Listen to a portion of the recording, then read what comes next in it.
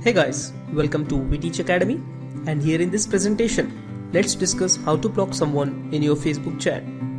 So now first log in into your Facebook account, and now go to right bottom corner of your Facebook homepage and click the chat setting options button and choose the advanced settings. A new pop-up for advanced settings will appear. Here you can select the appropriate option which is required.